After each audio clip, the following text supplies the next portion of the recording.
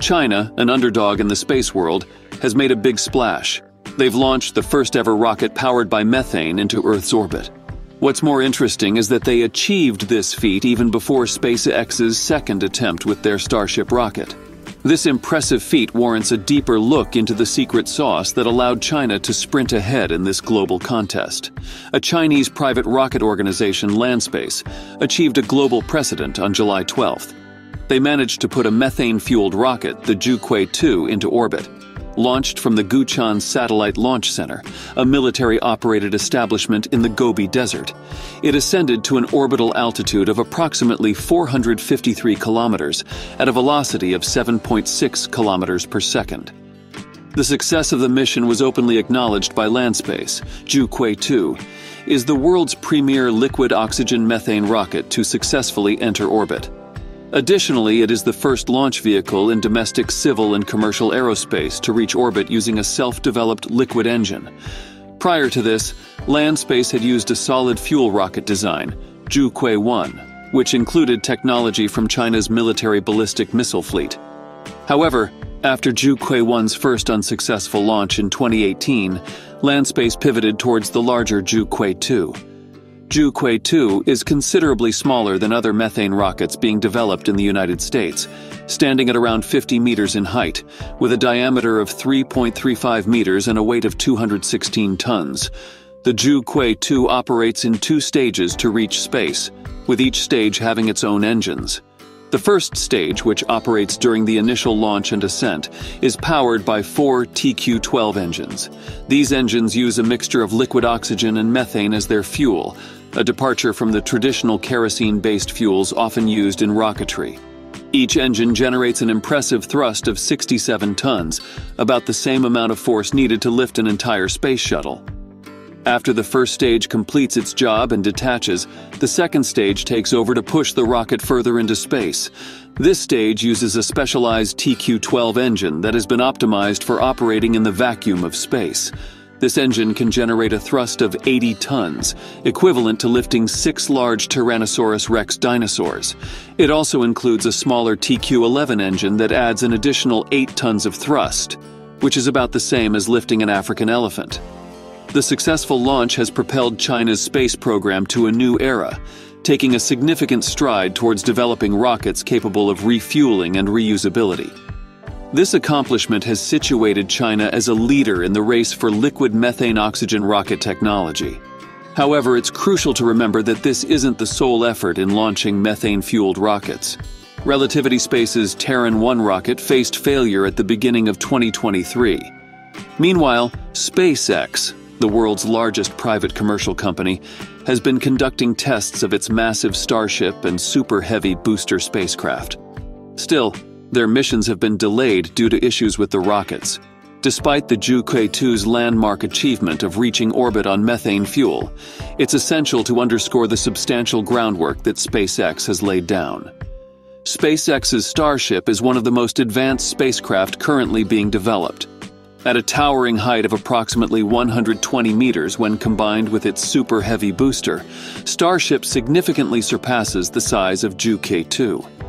Starship's sheer volume allows it to carry up to 100 passengers or large quantities of cargo, which is unmatched by any other spacecraft in development. Further reinforcing Starship's superiority is its ambitious and broad mission scope. SpaceX sees Starship as the cornerstone of its future space exploration plans, from ferrying humans and cargo to the International Space Station to more audacious objectives, such as enabling human colonization of Mars and even facilitating long-distance travel to other planets in our solar system. Additionally, the development of Starship has seen an array of rigorous testing phases, including high-altitude flight tests and static fire engine tests. These tests are critical to the development process, pushing the spacecraft's limits and providing invaluable data to help SpaceX engineers optimize Starship's design and performance. Furthermore, SpaceX has broader influence in the aerospace field. Under the leadership of visionary entrepreneur Musk, SpaceX has revolutionized space travel with its reusable rockets.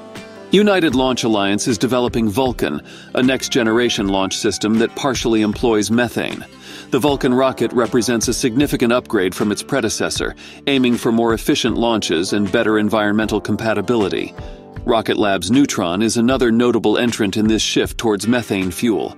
Neutron is designed as a medium-lift vehicle, aimed at delivering payloads to a variety of orbits and even interplanetary missions, underscoring Rocket Lab's expansion into larger satellite launch services. Meanwhile, Blue Origin, backed by Amazon founder Jeff Bezos, is also developing the New Glenn rocket, a reusable heavy-lift launch vehicle that uses liquefied natural gas primarily composed of methane for its propulsion. So why is this shift towards methane happening? Traditionally, rockets have predominantly used kerosene, hydrogen, or hydrazine as fuel sources. These fuels have served the industry well, but methane offers several advantages that make it an attractive option for modern rockets, especially those designed for reusability. Firstly, methane is cleaner burning than kerosene, reducing the soot buildup in rocket engines, which is vital for rockets that are meant to be used multiple times. Secondly, methane is readily available and can even be manufactured on Mars, making it a feasible fuel choice for future Mars missions and colonies.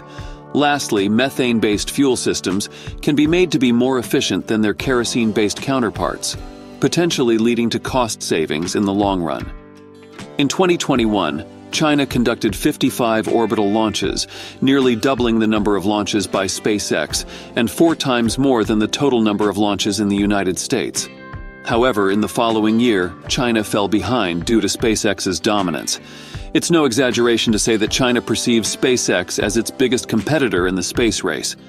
China has also made significant strides in space station technology. In 2022, they completed their space station, Tiangong. Although much smaller than the ISS and only consisting of 3 modules, China has built and operated all the different components, making them the sole operator of the station. However, they recognize the need for international cooperation if they hope to match the ISS's scientific findings. In a report published in August of 2022, the Pentagon predicted that China could surpass U.S. capabilities in space as early as 2045. This time frame is crucial as both the United States and China have plans to send humans to the moon. China has a campaign for this called the International Lunar Research Station.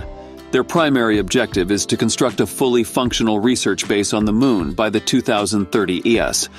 The roadmap to achieve this goal includes a series of 5 planned missions using their upcoming Long March 9th Super Heavy rockets. Despite the strides China has made, they still have a long journey ahead to compete with or surpass SpaceX.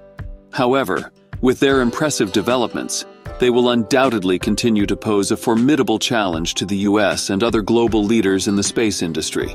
That's all for today's video, folks. If you enjoyed watching and found it useful, please make sure to hit the like and subscribe button. Thanks for watching, and I'll see you in the next video.